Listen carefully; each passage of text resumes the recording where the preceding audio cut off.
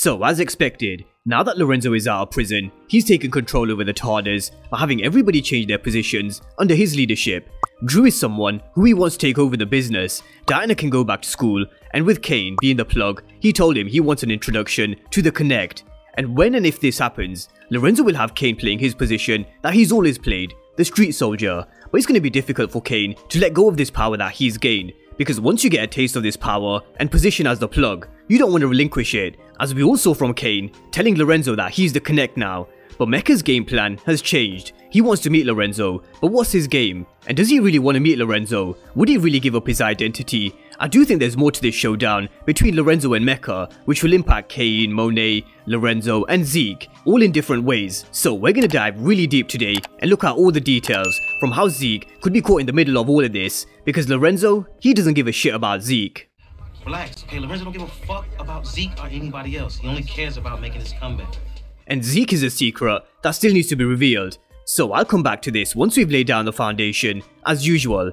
Now, ever since the first episode, we've been watching Mecca move, and really move smooth.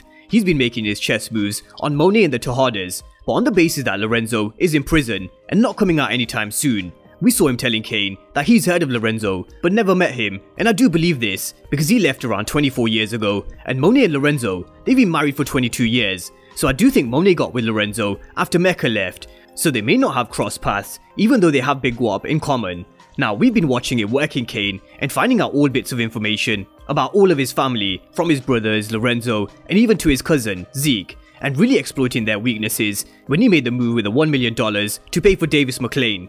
Now, we also learn Mecca, he's ex-military, and he's someone who did his due diligence checks on everyone, so I'm sure he knows exactly who Lorenzo was, what he's done in the past, why he was inside, and how long he's been inside for. So this was the perfect moment to strike, and you could say, at the halfway point, Mecca has all of his chess pieces in the right positions, from Monet to Kane. Timing is everything with Mecca. He introduced himself to Monet at the perfect time. He arrived in the scene at New York, stepping into this power vacuum, knowing that there was a vacant supplier position available. He's kept his identity hidden, and he's introduced himself to Monet only as Dante Spears, but he's introduced himself to Kane as Mecca. He's played to Monet, or as he likes to call her, Nene Stewart. He's played to her weaknesses of wanting out of the game, and Monet's been left all confused by Dante reappearing in her life after 24 years. And Monet really did think she had it all planned, but that was when Lorenzo was inside. Him being released has complicated things in her mind, and she's all over the place, especially because he's the man who she had a relationship with before Lorenzo, and their main connection being Zeke, their son.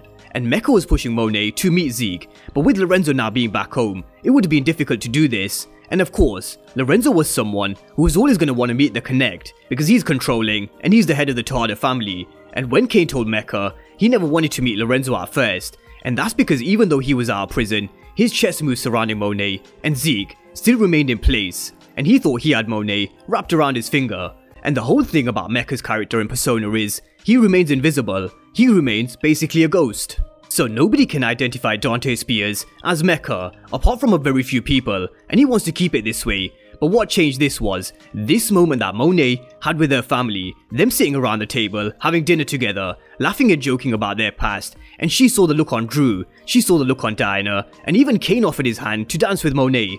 And this is the moment that Monet thought, this is her family, not this fantasy life that she was living with Dante Spears and what he was offering her. So this is what happened when she realized. If this is the last time we see each other, stay away from Zeke, and you stay away from me. It's over. And this is when Mecca went from staying invisible and not meeting Lorenzo to then deciding that he wants to see him, because Monet walked away from everything, even his meeting with Zeke.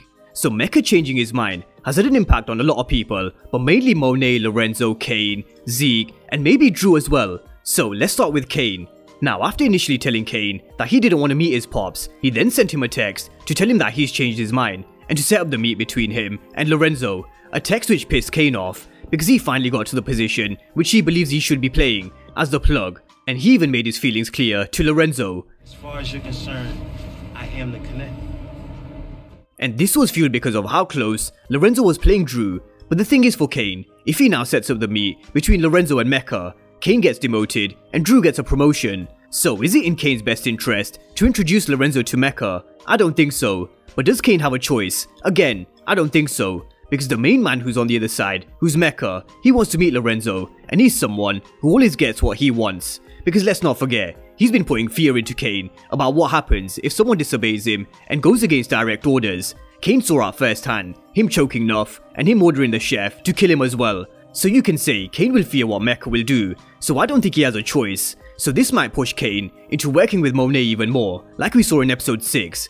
But what's Mecca's game in wanting to meet Lorenzo? Mecca's game is to get to Monet and get to Zeke. If he meets Lorenzo, then he can dictate and really control not just Kane, but he can keep a close eye on Drew, because we all know how much Lorenzo wants Drew to step up and meet the connect with him.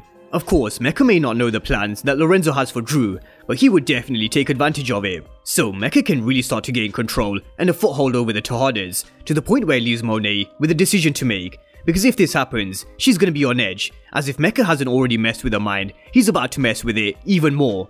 But with Monet coming back to some reality, with the way she saw her family, and with her ending things with Dante, Mecca will know he's lost some control over Monet, and this is where he can reassert some control again. So this is the impact that he could have on Monet. But what about Lorenzo? What about when these two are face to face for the first time? Firstly, it's gonna be like looking in a mirror for both of them, because Monet certainly has a type. But Lorenzo has shown us he's someone who can read people very well. Monet thought he didn't know about Drew and his weakness, but he knew straight away with the look that Drew gave to Ev. He also noticed how when he said, "I love you" to Monet, look how flustered she looked and confused, and she didn't say it back. Lorenzo definitely knows more than he's letting on, and so does Diana, because of Monet's disappearing acts, and she even questioned her about her not wanting Lorenzo to come home. And both Diana and Drew also revealed Monet's exit strategy, which didn't involve Lorenzo. So he definitely knows more than what Monet thinks he does, and eventually this is gonna turn into utter chaos, eventually with a war between Lorenzo and Mecca. And just a quick one before we move on to Zeke, what about someone else portraying themselves as Mecca? Here's where it could possibly get interesting. Do we really think Mecca would reveal his true identity? Eventually it will be revealed of course, but could we see him sending the chef to pose as the boss perhaps? It really would seem believable, because there are so many Power fans who still believe that the chef is actually the Connect anyway, which I don't think is the case. I do believe Mecca is the boss, and the chef is just one of Mecca's assassins, and players that he has close by. So that's just another take on this whole situation with Mecca, telling Kane that he's ready to meet his pops. But coming round to this whole situation with Zeke, Zeke is the key, and a few things that were made clear in episode 6 was that Mecca wants to meet his son, but Lorenzo, he doesn't give a shit about Zeke, and in fact, we knew before when Zeke was in trouble, because Lorenzo didn't let Monet remortgage the house for him, and he told her to use the money in the safe, knowing full well that the money in the safe was used to pay for Davis McLean for his release. Zeke isn't Lorenzo's son, he's Mecca's, and when he finds out this secret, this is the game-changing moment, because I don't think he's gonna have any issues in offing Zeke. It just depends when and how he finds out, and who knows, he may even be playing Monet. He may already know because he is good at reading people, so it really is just a matter of time. So the word I would use for this situation and the Tejadas is chaos. You can see the Tejada split coming. Despite Monet's best efforts to save her family, the damage has already been done, and Mecca and Lorenzo is a war that's just brewing. So drop all your comments down below and let me know your thoughts on Mecca wanting to meet Lorenzo, the impact that it would have on Kane, Monet, Lorenzo and Zeke. So drop all your thoughts down below in the comment section, and of course if you're new to the channel and you haven't done so already, then remember to smash the subscribe button if you want to see everything Power Book 2 Ghost and Power Universe related. But as always, thank you guys for watching, and I'll see you next time.